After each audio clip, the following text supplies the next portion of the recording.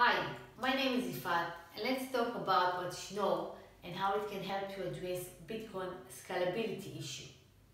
So let's say Alice wants to send Bob one Bitcoin. A transaction will be published to the network.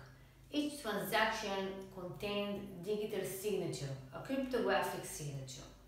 Now, the bigger the size of the signature data, the bigger the size of the transaction, which reduces the number of transactions that can be included in the block, which as a result increase the fees and the validation time of the transaction.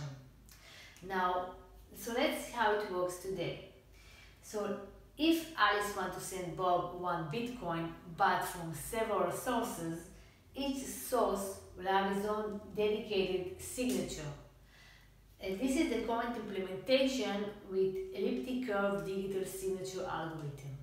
But with Schnorr, which is another algorithm for provide digital signature, we are able to aggregate all the signature into one signature, and as a result, reduce the size of the signature data, reduce the size of the transaction, and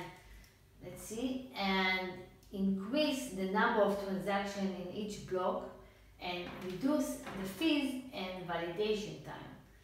And the current estimation is that with Schnorr implementation, that will increase the network capacity by more than 25%, which is a lot. Now in the next video, I will talk about the correlation between SegWit and Schnorr algorithm. So this is it for now. Thank you and see you in the next video.